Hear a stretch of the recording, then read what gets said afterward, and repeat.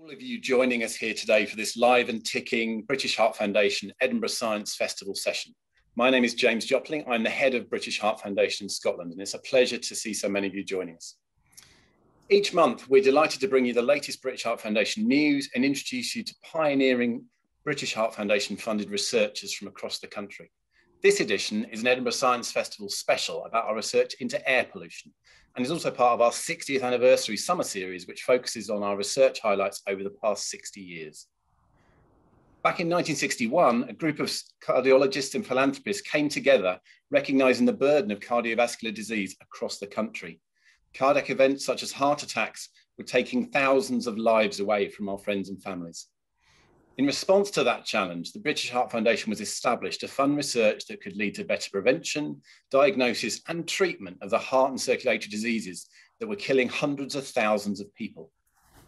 Now, we've come so far in 60 years and are immensely proud to have funded some of the world's greatest cardiovascular breakthroughs. From understanding the cause of heart attacks to proving the lifetime benefits of statins, we've much to celebrate, but we're no means done. With your support, we're looking forward to the next 60 years that British Heart Foundation can bring and that research will make progress in. Today, we're thrilled to be joined by two of our British Heart Foundation funded researchers from the University of Edinburgh. Dr. Mark Miller, the Senior Research Fellow at the British Heart Foundation Centre of Cardiovascular Science, and Professor David Newby, BHF Duke of Edinburgh Chair of Cardiology at the BHF Centre of Research Excellence, both of whom are experts and at the forefront of our understanding of the damage that air pollution can have on our heart and circulatory health. Now, BHF has funded over £5.5 million of research into the effects of air pollution on the heart and circulatory system. This pioneering research we've funded includes some of the first to understand the impact of diesel exhaust on heart health, and has helped to shed light on how pollution, especially fine particulate matter, may be linked to an increased risk of heart attack and stroke. Now, we've also been at the forefront of efforts to increase both public and political awareness of the impact of air pollution. We launched a major campaign in early 2020, which aimed to show how it can damage heart and circulatory systems and argue for the introduction of stricter limits on pollutants in the air that we all breathe. Now, our campaign aimed to secure these stricter limits within a piece of legislation led from Westminster, the Environment Bill, through which the government set out to deliver a new target for those fine particulate matter levels. However, it's been clear for a while that there is no real safe level of air pollution. And while we've welcomed the recognition from the Westminster government of the impact of particulate matters on health, as well as a commitment to setting a target, they've yet to agree to the World Health Organization's recommended limits. So while that legislation is still making its way through Parliament, the BHF will continue to make the case for those stricter limits on air pollution. Now, both of our speakers today have been funded by British Heart Foundation throughout their careers. And that's just some of the research investment the British Heart Foundation has made here in this country, which totals over £55 million worth, committed over 9 institutions in 6 cities up and down Scotland. That includes the Centre of Regenerative Medicine here in Edinburgh and the Glasgow Cardiovascular Research Centre. But we fund in total of around 130 early career researchers in renowned academic institutions right across this country. The really important thing to know is that all of our research is reliant on the public, on people like you. From people doing the kilt walk, to going into our shops to donate and to buy secondhand clothes. We need all of that to make this work happen. We also work to ensure in Scotland things like the introduction of the new opt-out organ donation law. We've worked to ensure that all high school children will be trained in CPR so that they can help at the time when someone might have had an out-of-hospital cardiac arrest. But we couldn't do any of this work without all of you. So without further ado, I'm pleased to introduce Dr. Mark Miller and Professor Dave Newby, who will be sharing their BHF-funded research into air pollution related to heart and circulatory diseases. So it's now over to Dave and Mark. Thank you. Thank you very much, James. Let me just share my screen with you. Oh, hang on. I do apologise.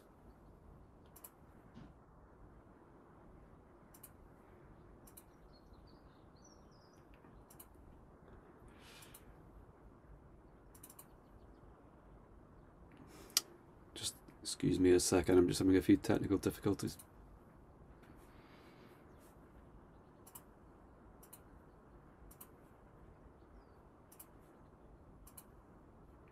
There we go. Hopefully you can see my screen now. So thank you once again, James, and of course thank you to the British Heart Foundation and the Edinburgh Science Festival for allowing us to speak on our research today. And as James has mentioned, our research looks at the health effects of air pollution.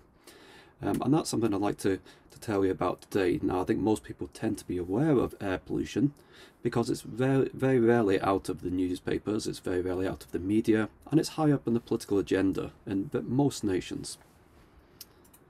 But of course, you're probably asking, do we not have bigger things to worry about? And that's hard to argue against. Of course, we have our pandemic, we have the looming threat of climate change, we have the consequences of various political decisions. And of course, all these are major things that we should worry about on top of our daily lives, like what we're going to feed the children for the dinner. So on this front, why should we worry about air pollution? Well, I'd like to give you a list of facts really telling you why I think we should not forget about air pollution behind all these other things that we have to worry about. So perhaps if I can start with the most striking statistic, and that's that air pollution is responsible for 7 to 9 million premature deaths every single year. And that's a huge figure. It's a really striking figure that no matter how many times I say it, I still find staggering. This is well above what you would expect to see for most infectious diseases, even after years like we've just gone through. Another reason is that air pollution affects everyone. Of course, you will hear a lot about how people who are very young and people who are elderly are affected by air pollution, but what I want to bear out is that everybody is affected by air pollution. Whether you're a young, healthy and fit adult, whether you're a person who has a health condition. And of course, air pollution affects us across our whole life. It even affects us when we're unborn babies in the womb. The next fact I'd like to point out is that air pollution damages all different areas of the body. So we're well aware of the effects that air pollution has on the lungs. And now, over the last few decades, we've become increasingly aware of the effects it has on the cardiovascular system and organ systems like the lung, the liver, the gut, the kidney. It's on our bones, our blood. It's been associated with conditions such as diabetes. It's been linked to conditions even as widespread as things like Alzheimer's disease and dementia. Now, one of the reasons that, of course, that air pollution is linked to so many early deaths across the world is, of course, that the startling fact that everyone's exposed to air pollution. Indeed, over 90% of the world's population lives in levels of air pollution that are above recommended levels. And this is clearly worse in some areas of the world compared to others, but we shouldn't be complacent here in Europe, of course, because we're well aware now that there is no safe level of air pollution. So that brings us to air pollution in the UK. And historically, the UK has been important for air pollution because of episodes like these. So these are some images of the 1952 London smog, where we had these thick pea supers that ran through a course of about 5 days. They even darkened the sky during these days. This is actually an image taken during the day rather than at night. And what you can also look at for these is you can look at the amount of deaths that were registered during this time. And during this period of 5 days, which is marked in this grey column here, there was a huge spike in the number of deaths that were registered during this time. And it's really sort of brought to the attention that air pollution can actually kill. Of course, though, we don't see episodes like this in the UK today, and actually air pollution is relatively modest in the UK. So relatively low levels of air pollution are shown on this map of the UK as the darker blue colours. So you can see, apart from really sort of the hot spots around major cities, the air pollution is relatively low. Additionally, it's also important to point out that air pollution is getting better. So this is a graph just showing one pollutant, so this is the particles in the air, and it's looking over the last 30 years, and you can see that the levels of this pollutant have been steadily falling over the last 30 years. This is somewhat flattened out over the last decade or so, but it is still slowly falling. But nonetheless, even at these low levels of air pollution, you do see health effects. And in fact, it's now been estimated that around 2,000 excess deaths are caused by air pollution just in Scotland, in a relatively small region. I'll give you a quick quiz now. While Scotland is still clinging into the United Kingdom, perhaps I can just ask you, in the UK itself, how many deaths are thought to be caused by air pollution every year? And I'll give you three choices. Is it 5,000, 10,000 or 30,000? And I hope that what you have selected is 30,000. And in fact, the actual statistics are, for the two major air pollutants in our environment, the number of early deaths caused by these are up to the region of about 36,000 every single year. And these are really large numbers, and they're large numbers that tend to go unnoticed year on out. So where is the air pollution coming from? Well, it's coming from lots of different places. It can come from the sort of sources that most people recognise air pollution is associated with, like industry, with traffic. It can also be produced by different forms of traffic, such as aviation and shipping. There are natural sources of air pollution, desert dust, sea salt, and sort of natural events like volcanic eruptions and wildfires. And there's other sources of air pollution which we're only really just starting to get a good grasp of now. For example, the air pollution in our homes, that is very different both in developing nations compared to nations that are well developed. There are newer sources, for example, not just the air pollution that's produced from the exhaust of vehicles, but also from the wear of the roads and the tyres and the brake wear. And agriculture is another major source of air pollution that we need to look into in more detail. This produces a huge amount of air pollution particles, not just in rural environments, but in our cities as well. What is it in this air pollution that's there? Well, air pollution is a huge mixture of rather unpleasant chemicals. We tend to categorise this into three different categories, that is gases, liquids and particles. But this is a big simplification. So within each of these categories there are many different air pollutants, things like nitrogen dioxide, nitric oxide, carbon monoxide, ozone.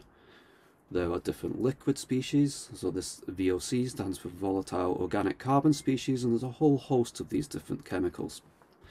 And the particulates as well, there's many different types of particulates. And actually all these different air pollutants do have the capacity to harm people's health.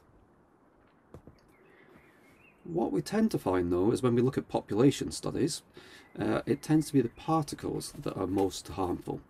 And this is especially true for cardiovascular disease.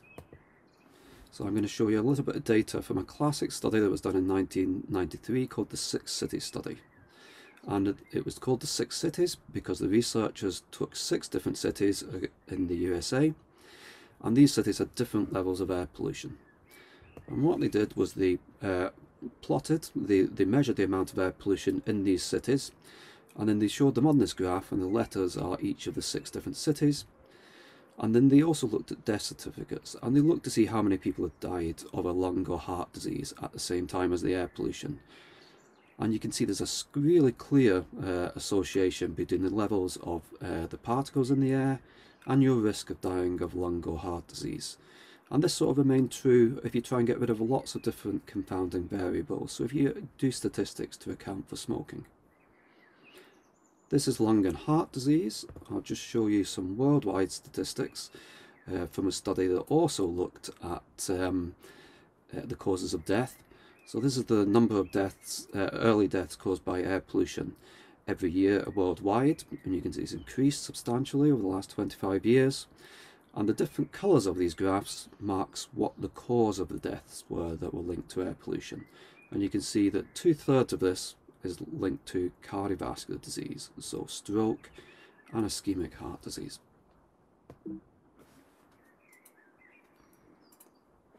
Coming back to particles in particular, so particles, they're not all the same. They come from lots of different sources and they're made up of lots of different things.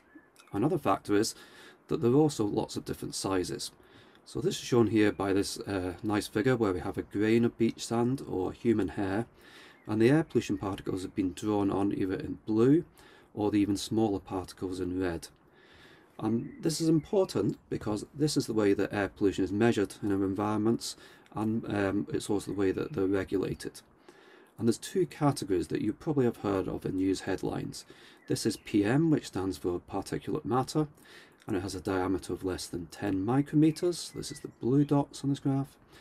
And there's PM 2.5. These are the red dots that are even smaller.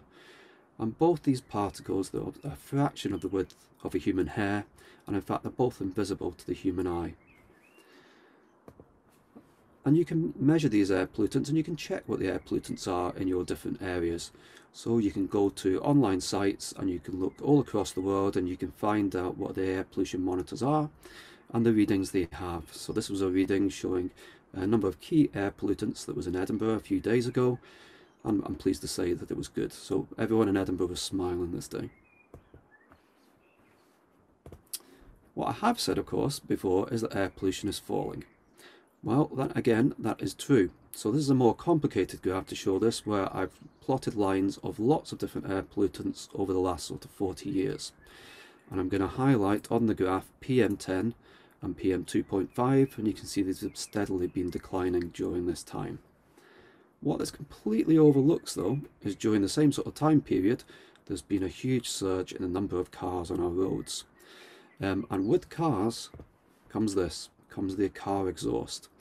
And within this exhaust are many millions of different particles. And these particles are important because they're actually much smaller than PM10 and PM 2.5.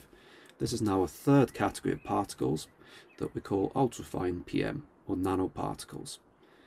And these are the particles that we think are especially important to our health. So I've shown here on a scale bar to give you an idea of the size of these particles. So we're going from big down to small, and this moves down from the size of a hair towards cells, to bacteria, to viruses, to molecules. And nanoparticles fall in this size range here. So they're so small, they're smaller than most viruses, smaller than the coronavirus. And the reason, one of the reasons we are concerned about these is that these particles, because they are so small, they're not adequately measured by PM10 and PM 2.5 monitors. Yet, even though they're so small, they have this huge surface area, these particles, and that means they can carry large amounts of many harmful different chemicals into the body. Also, these particles are the ones that get deep down into our lungs, and as we'll hear later on, potentially even further. And of course, the major source of nanoparticles in our environment, in urban environments in particular, is vehicle exhaust. And diesel exhaust in particular is especially rich in nanoparticles. And what I will do at this stage is I will hand over to Dave, and he will tell you a little bit more about the health effects they have on the health effects of diesel exhaust particles. Thanks very much, Mark. So Mark's giving you a lovely background into the scale of the problem across the world, down to the local scale, and then giving you some idea about these particles. And these things are all linked, but the question is, okay, there's all these nice links, and you've said all of these things and these associations, but how can you explain how the diesel exhaust or the pollution is really affecting the body?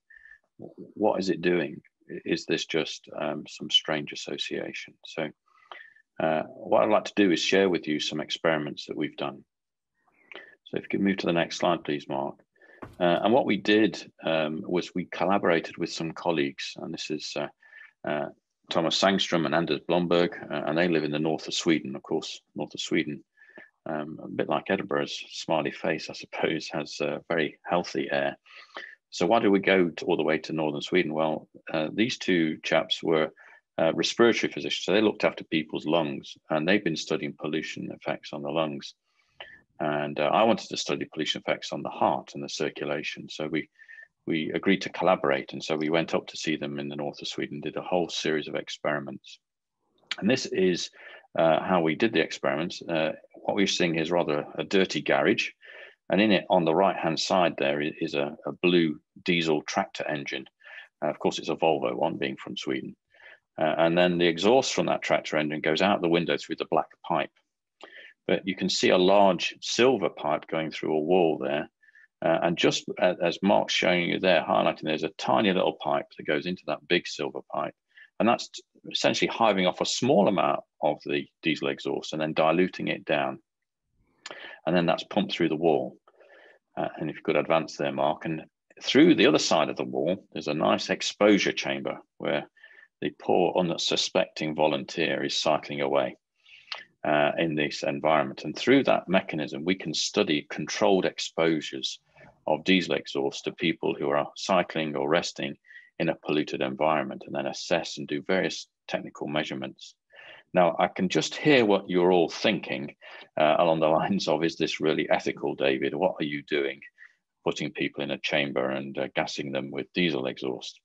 Well, before you get too worried, the levels that we put inside this chamber are the levels that you could expect to experience on the roadside of a polluted day in central London. So this is not massive levels of air pollution. This is the sort of pollution that you might experience on a polluted day walking down the high street. So we expose people to do that. So then the question is, okay, you've exposed them. How are you going to assess what it does to the body? So next slide, please, Mark. So what we did is what we call a blood vessel stress test. So basically, you're not that stressed, as you can see, you're lying on the bed. And what we do is we put some equipment around the arm and in the arteries of the arm to see how well the body is responding. And we prod the artery with some chemicals to see whether it will relax and whether it can respond to any stress. So as I said, it's a bit like a blood vessel stress test, a bit like putting yourself on the treadmill for your blood vessels. And what we're able to show is that when you've been exposed to the pollution, the diesel exhaust fumes and particles, that your ability for your arteries to relax was reduced, and the ability of your arteries to react to blood clots was also reduced, as Mark's indicated here. So essentially what it's doing is dampening down your body's defense mechanisms. And of course, that makes you more susceptible to your blood vessels tightening up and not enough blood flowing, and essentially your arteries clotting off with blood clots. And that, of course, is what happens when you have a heart attack. Your heart artery tightens up and a blood clot forms. So does it really make a difference to blood clots? So the next slide, please, Mark. So another way that we did a test is to do this chamber study where we take blood from a patient or a volunteer, as you can see, lying on the bed. They're usually pretty relaxed, as you can see, quite happy volunteers. And we take blood from the arm, down some tubes and through these 3 chambers that Mark's pointing out for you there. And in those chambers, there's a strip of blood vessel taken from a pig, in fact, which we tear in half, which is sort of a model of what happens when you have a heart attack, because inside your artery, often the area bursts and it exposes the deep layer of the artery. And that means a blood clot will form on it. And so this is a sort of an artificial way of testing whether your blood clot forms. And that's a nice histology slide, a section under the microscope, showing the pink clot forming on top of the purple aortic strip there. And what we did was we counted how much blood formed. Quite crude, really, I suppose, in some ways. And as you can see on the right-hand side, we measured this at 2 hours and at 6 hours. And in the grey bars is when you've been exposed to the diesel, as opposed to filtered air, which is the open bars. And as you can see, we seem to be producing more blood clots when you've been exposed to this controlled exposure of diesel exhaust. Next slide, please, Mark. So this was healthy volunteers. What about patients with heart disease? Is this really relevant to patients with conditions, heart conditions? Next slide, please, Mark. So we did the same experiment in Sweden, but this time we took patients who'd had heart disease, they'd been treated, they were on appropriate tablets, and we again put them through our little chamber, but this time we put monitors on them to monitor their heart. And there's a certain area of the monitoring on the electrocardiogram of the heart, the electrical activity of the heart, which we look for, which is called ST segment depression. And that essentially is a measure of how stressed your heart is and how well it's working. And the more depressed the depression is, or the segment is, the more stress your heart's in. And as you can see in the bottom panel there, when they were filtered, exposed to filtered air, they were pedaling on the bike. Yes, there was some element of heart stress, but when they did exactly the same activity in the diesel exhaust, the red bar there, you can see that it's much more stressed and it copes less well. And these individuals actually didn't know whether they were in a polluted environment or not. We actually didn't tell them. They did it twice, so they actually matched each other. And as you can see on the right-hand side there, when you took all that data and looked at it as a single measure, The diesel exhaust essentially was associated with twice the stress for the heart as if it was filtered air. Next slide, please, Mark. So, okay, David, you've seen all these effects, but how the hell does the air pollution do this? Because, of course, it just goes into the lungs, doesn't it? And, of course, it does. And these particles, the sizes that Mark shared with you, they're so small, like a virus, size of a virus particle or smaller. They can get deep down into the lungs. People often think about coal miners, and surely that's bad. Well, it is bad, but it's a different thing. The particles there are so big, they get usually clogged up in the upper airways. These particles are so fine, it's almost like a gas. They get right down deep, deep, deep into the lungs. Next slide, please, Mark. And when you get down deep into the lungs and they're so small, the question is, where do they go? Well, they're quite hard to track, actually, because they're so small, so fine, that how the hell will we capture them? And it's very much like looking for a needle in a haystack, although I might argue that it might be easier to find a needle in a haystack than some of these pollutant particles, because they are so, so small.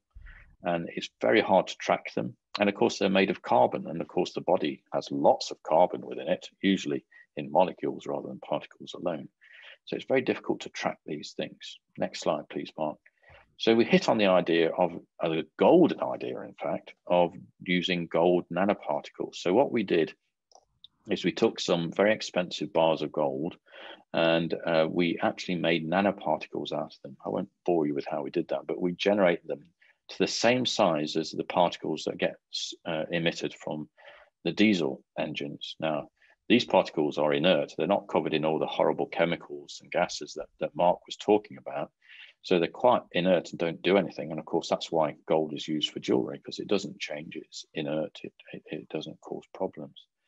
But your body doesn't contain any gold. So if you find it in the body, it must have come from outside the body. So we got people to breathe in these nanoparticles of gold. And as you can see on the left-hand side there, this is a sort of gives you an idea of how small these particles are. Little black dots in the bottom left-hand side there, there's indicative of the size of particles. And what you can see on the rest of the slide is what's called a scanning electron microscopy of lung tissue, which means that it's put through a very sophisticated high-resolution microscope, and it gets down to the size of blood vessels. So the pink there that you can see are the blood vessels. And in fact, the darker red bits within it are the single red blood cells. So you can see how small these particles are and how easy it might be for those to slip across the membrane that's between the lung and the blood, what we call the alveolar membrane, which is how oxygen, a gas, diffuses into the bloodstream, how easy those particles could slip across into the bloodstream. Next slide, please, Mark. So we did this in some healthy volunteers. We exposed them to these tiny little golden particles, and we got them to breathe them in. And we gave them in two different sizes, mostly to see how, which ones escape. And then we took blood off them repeatedly over the following days and weeks. And what you can see there in the bar chart is that we can detect this gold hours after they've been breathed in. So they do get into the bloodstream. And actually, they persist for many days, probably because they're so small. They evade everything in the body and they accumulate within the body. So you can see quite a nice signal. The larger particles were less good. So it is a question of size. And this is perhaps why air pollution is so toxic, because it is so small that it can get across where other particles would not get across. So the question again is, okay, that's healthy volunteers, David. What about in patients? How does it affect those with disease? So next slide, please, Mark. So we hit on the idea of doing this exposure of gold to patients having a specific operation, which is being shown to you on the left. And this is someone's artery in their neck. And this operation is used to treat patients who have stroke, who have a lot of furring up of the artery in the neck, to remove the furring up. And that's what you're actually seeing. This is what it is, the furred up segment of the artery. And what we did is the day before they had their operation, we got them to breathe in the gold. And then when the operation was performed and they had this area of thickening removed from their body, we put it under our microscope again. And that's what you can see on the right-hand side here. And the two different figures there show one person on the left who didn't get exposed to the gold and someone on the right that did. And as you can see in the red sort of staining within that article is an area of gold collection. And the graph above it is a special technique called Raman spectroscopy, which is quite sophisticated. But the control one is the blue line, so nothing really happened there. The patient wasn't exposed. But the black line is the gold particles on the glass slide, and the red line is the gold particles within the tissue that's been removed. So what this tells us is these small particles, yes, they get into the bloodstream, but they do tend to separate out in areas of damaged blood vessel in this thickened area. And perhaps that's why it triggers heart attacks and strokes and the like, is because it's inflaming and annoying and really causing problems for the blood vessel because it tends to separate out exactly at the point where there's the most disease. So hopefully that's given you a flavor of some of our research from the basic concepts of what we've achieved in terms of observing across the world the impact of air pollution, through what air pollution actually is, right down to how we've done some controlled exposure studies in people to try and understand how and what the mechanism of these harmful effects of air pollution. Thanks very much for your attention. Thank you, Dave and Mark, for that presentation. I found it really fascinating and gave us a real insight into this particular challenge and area of work. Now, we've got some questions that have come in from our supporters, from the general public. So I'm just going to ask those on their behalf. And I mean, either of you chip in as you see fit, depending on whether you want to kind of take the lead on answering them. And we'll see how many we can get through in the next few minutes. First up, is diesel the only pollutant that can damage or affect the heart and circulatory system? I'm happy to go first. Yeah, so it's not by any means. There's lots of different air pollutants. As we mentioned earlier, there's all the particles, and they come from different sources, and they're made of different things. And a large amount of these different particles of different types can harm the body. But some more so than others. Then there's also gases as well, which we haven't gone into a lot of detail. And they also have sort of properties which can damage the body, damage the lungs and the cardiovascular system. So each of these different things has features which we think are going to be problematic for health. The reason we want to focus on the very small particles is they have lots of these different features that will harm health. You know, they have this ability to get deep into the body, to build up in areas of vascular disease. And also they've got lots of chemical reactions happened on their surface. So that these particles in particular, they're oxidizing. So that's a bit like metal rusting in the rain. So these particles get to the body, and in many ways they sort of almost make the body rust in places. So it's all these different features together leads us to think that, you know, this is one of the key air pollutants that's harmful to health, and it's also something we can do something about. Dave, anything to add on that, or? Not really. I think you know, in terms of vehicles, certainly as Mark has already mentioned, diesel's particularly bad because it generates 50 times as much particles as petrol engines. But there are lots of pollution that comes from other burning of fossil fuels, so you know, power stations and the like, and industry, which are also contributing. And there's also road materials, there's agriculture, as Mark's already alluded to, so lots of complicated elements to it. But as Mark says, just to reinforce it, it's the combustion-derived nanoparticles, these really tiny things that seem to cause a lot of the problems. Okay, thank you. Question now from a BHF supporter, Ivan Williams. I have various health conditions which can share similar symptoms: atrial fibrillation, COPD, sleep apnea. I was interested to know if the findings in the research program from your work on air pollution strengthen the link with cardiovascular conditions like those. I'll let you go first. So, yeah, I think, I suppose there are many manifestations of cardiovascular disease. There is certainly air pollution. There is some suggestion that there's a link between rhythm problems of the heart and air pollution. But of course, there are other ways of the air pollution affects the body. The ones I've talked about mostly have been about heart attacks. And of course, if you have a heart attack, you're more likely to have a rhythm problem. And if you have a heart attack from air pollution, you're probably more likely to have a rhythm problem even more. So these things do all interact and do interdigitate. Does it explain the associations between those diseases? Not necessarily, but they all are part of the mix, as it were. Excellent. Mark? I would very much agree on that as well. So I think what has been so good about this BHF program of research, what has been so enlightening, is the fact that air pollution is not just having an effect on the heart or on the blood vessels; it's having lots of different effects throughout the cardiovascular system, and these all add up. And of course, as I did myself, people tend to concentrate on the risk of dying, and that's dying the heart attack, dying of a stroke, an event like that. But you also have to bear in mind as well that what's going on before that happens, and heart disease is a really insidious disease. It's one that builds up over many years, many decades, and it tends to be silent.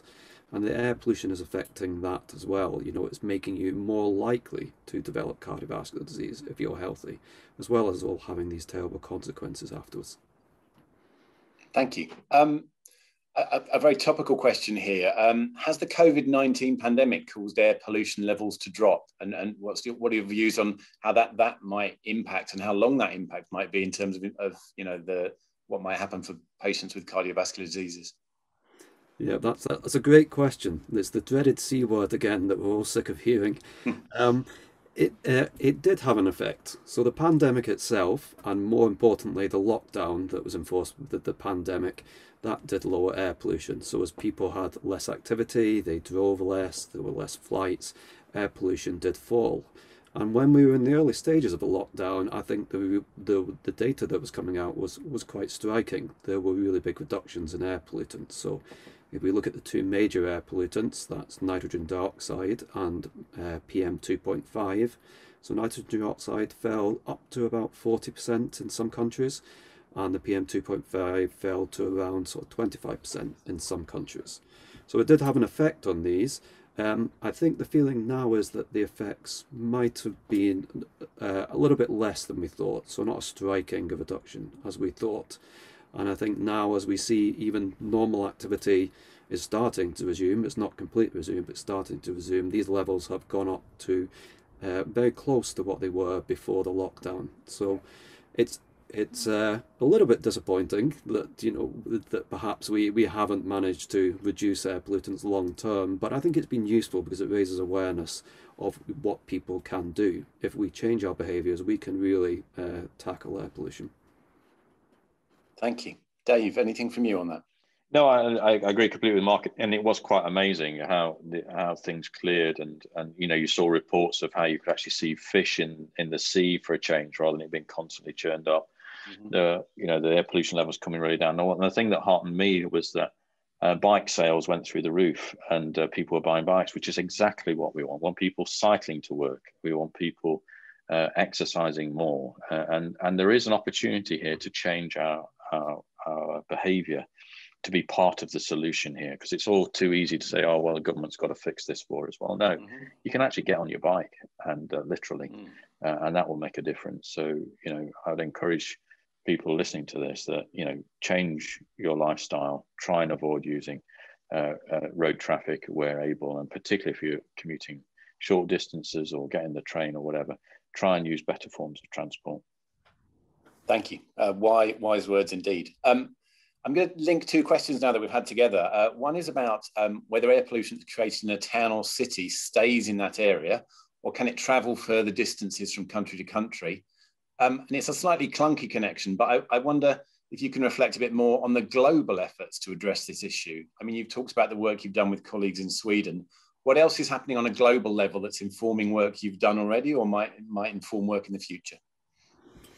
That's a big question, so I'll try to give you a big answer to that. So air pollutants don't just stay in one place. And it depends on the air pollutant that you're looking at in terms of how far they're carried or what happens in the air when they're carried. But it's certainly true, when you look at something like the fine particles, the PM2.5 in the air, these can stay in the air for quite a long period of time, and they can travel quite far distances. So it's not just the case, for example, that if you're living in a city, you have polluted air, some of that pollution will get out to the air. And the other is also true as well. So I mentioned agricultural pollutants, and one of the reasons that's coming to attention is some of these agricultural pollutants, they come into the air and then they react with other air pollutants and they make small particles. And these can be carried really long distances, so many hundreds of different miles. So actually, a lot of the air pollution in cities may actually be from the air pollution that comes in rural environments. And this does make things very difficult for policymakers and leaders of nations, because air pollution does travel from different nations. So we do have, for example, some of the Saharan dust that's blown up from North Africa will come over to the UK, and that will make some of the air pollutant particles that we measure in the UK. And then other nations as well there's a lot more common to have, for example, crop burning and wildfire burning, and those sort of particles can travel long distances. And I have seen on some occasions different nations saying, well, you know, the air pollution in our country is the responsibility of another country, and that's unfortunate. On the positive side, I would also say that there is a real international effort to research air pollution. And now as air pollution reaches the top of the political agenda, the success stories of people who have managed to reduce different air pollutants, they are being looked at by the rest of the world and put in place in other parts of the world. So there's undoubtedly a global effort both to understand the health effects of air pollution and do something about them. Fantastic. Good to hear. Dave, anything from you? Yeah, one of the comments I just want to make, which is not contradicting what Mark says, but just to highlight the feature.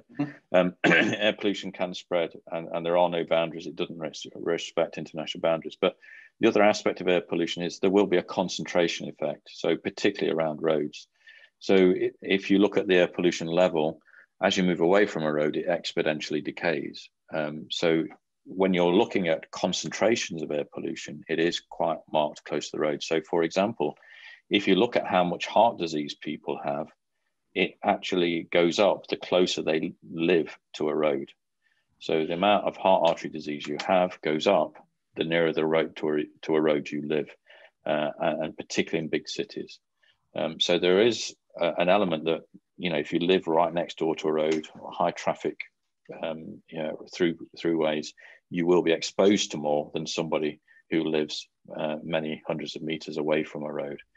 So that is an element to that. Of course, it will dilute itself down, but it will spread, as Mark describes. But there is a concentration effect as well, which we shouldn't ignore. And I think that's a very good point, because it highlights that not all air pollutants are the same. So when we look at the large particles, these are the ones that don't tend to fall much, for example, from wherever the source comes. But we were really interested in the very small particles from the vehicle exhaust, and those are the ones that fall rapidly as you go distance from a major road. So even though our air pollution monitors might be might not be detecting these sort of fall-offs, the actual health effects could still be there. So it's important to bear in mind the source of the air pollution. One last question that we have time for, and I mean, it's very, very forward thinking, and I hope we have positive answers for the people watching, but is air pollution an issue that will continue to affect cardiovascular health? Or can you see a point when it will be eradicated someday? That's another great question. So if we just look at the particles in the air, it's unlikely we're going to eradicate it, because there is a substantial proportion of that doesn't come from human activities. It comes from things like sea salt, from different dusts and things in the air. But of course, these might be the pollutants that are not as harmful as all the other air pollutants. So it's a really sort of case of most of the research tells us that it's the man-made air pollutants that are really harmful, and these are the things that you can make big changes for. And the levels of these will fall substantially. So as we move to the electrification of vehicles, that will slowly reduce the levels of these particles that come from the exhaust in the air. But there's other things we have to bear in mind. So just looking at traffic itself, we can try and tackle the exhaust fumes, but there will still be particles from the brake wear, so from cars braking, from the tyre wear, from the road wear. And I think lots of attention is starting to go into these things, because we know these air pollutants will stay with us for a while, but we don't know what the health effects are. David, anything from you? No, I think Mark's actually knocked the nail on the head there. We're not going to get rid of particles in the air for sure. But we are going to be able to get rid of a lot of the harmful particles if we do things right. And that's the challenge. And it's achievable. Well, I think that's a great point to leave our question session on. Huge thanks to Professor Newby and Dr. Miller for their contributions to the session today. And thank you to all of you for joining us in a way we never imagined we would have to, but hopefully you've learned a lot from this session. A reminder that this is recorded and will be available on the Edinburgh Science Festival YouTube site for the remainder of the festival, and on the British Heart Foundation's own website from the 12th of July. We hope if this has sparked an interest from your perspective in our work and in research in cardiovascular diseases, you'll join us for our next 60th anniversary Live and Ticking event, which is taking place on Wednesday, the 21st of July. And you can find out more information on that, share it with your friends and family on our public events page of our website. And just to finish, I've mentioned it a couple of times, the work that you've heard about today, all of the work the British Heart Foundation does to research and understand more about how we can beat heartbreak forever, relies on the donations from the public up and down the country. If you feel you can support us, and we'd welcome that very much, and we've been hit really hard by the impacts of COVID, like so many other charities, please do visit our website. You can make donations there, and it would really be most welcome. And a thank you from me if you do that, and a thank you from me and our speakers and the whole of BHF for joining us here today. Thank you very much.